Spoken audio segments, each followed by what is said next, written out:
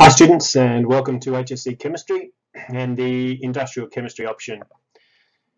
In this video, which is number 13 for the Industrial Chemistry section, it's the last of the little sub-series on sulfuric acid, and in this one I just want to have a little bit of a look at the safe handling and transport of sulfuric acid. So just to recap then, at this point in time, we know that whenever we're doing dilutions involving sulfuric acid, we're always going to be adding the acid to the water and not the other way around. Main reason for that is the exothermic nature of that reaction means we can sometimes have some boiling or spitting, or perhaps the formation of the toxic mist, and each of these can cause some significant health consequences if they occur. So we want to make sure that we carry out any dilutions in the fume cupboard just for additional safety, particularly when it involves the handling of very high concentrations of sulfuric acid.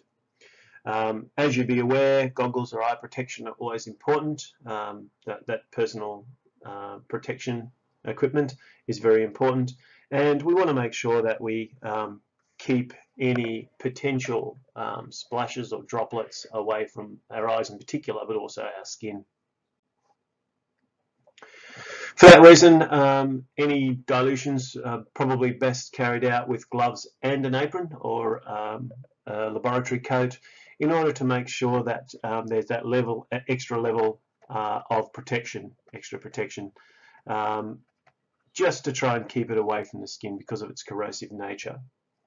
The fact that it's such a strong dehydrating agent means that if it does come into contact with human skin, it can draw the water molecules out of those organic molecules, and that can cause significant burning or charring, leaving that carbon deposit behind, black, and also can be quite significant pain associated with contact with the skin, particularly with the higher concentrations. So best to keep it away. Plenty of running water in order to make sure that any spilt acid gets washed very quickly and that the effects of that acid get minimized as quickly as possible and preferably neutralized.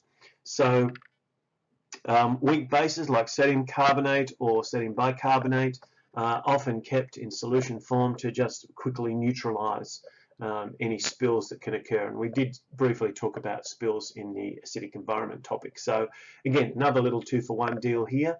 Understanding about the safe handling of sulfuric acid also gives you some important notes to add to what you already understand about working with acids, and also how to clean and dispose of them. We try and make sure that most of the sulfuric acid that we use is stored in glass bottles, preferably in smallish quantities, smallish volumes, generally less than a litre. Often they're prepared in very small, like dropper bottles, which you will have used in your course. And it's even important to make sure that when these solutions have been made, that we look at the sides of the bottles, because we don't want anything to be there as well for someone to go and pick them up and then inadvertently not realize that some of that has dribbled down the side, and then you end up burning your skin on the acid. Now, the safety does come up a little bit, and so it's important to just have a little bit of a checklist of how you would safely handle and dilute sulfuric acid. But one of the questions that we have seen in a few of the papers over the years is the whole idea about transporting sulfuric acid. So there's two different forms of sulfuric acid. One is very concentrated, highly concentrated sulfuric acid, which has very few ions, and one is the more dilute form.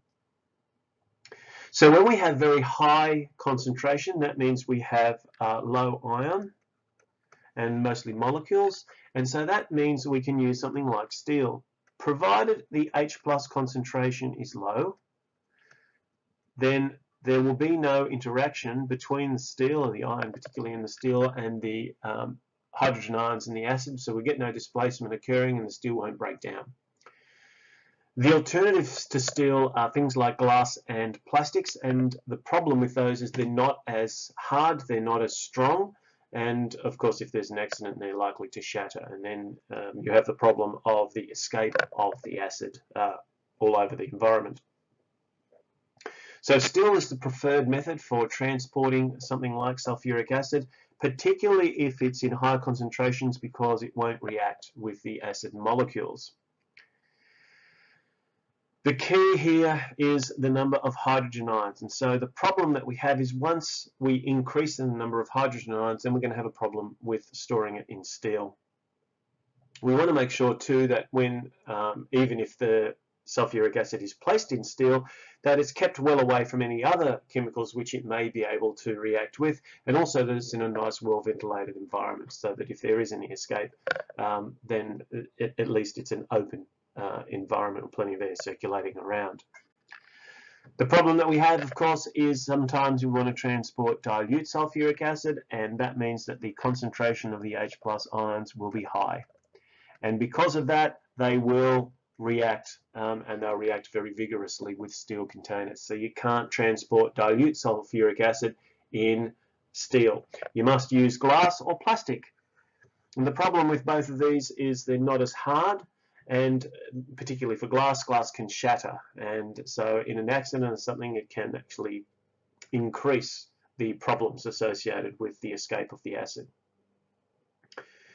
Because the contents of dilute sulfuric acid solutions are very fragile, this adds to the challenges of transportation. If we're transporting dilute sulfuric acid in glass containers or plastic containers, then we just want to make sure that we keep well clear of any potential accidents, because that was going to increase the challenges associated with transporting those liquids. Even when we use steel as our transport medium, we still need to make sure that the concentrated sulfuric acid stays away from moisture. The moisture is going to react with the sulfuric acid. It's going to ionize those molecules, and that is going to encourage that very strong oxidizing nature to attack the iron in the steel. So it's not just that we need to make sure that our highly concentrated sulfuric acid remains sealed within the steel container, but it also is very strongly sealed by water-resistant seals in order to make sure that no water gets in. Thanks for watching.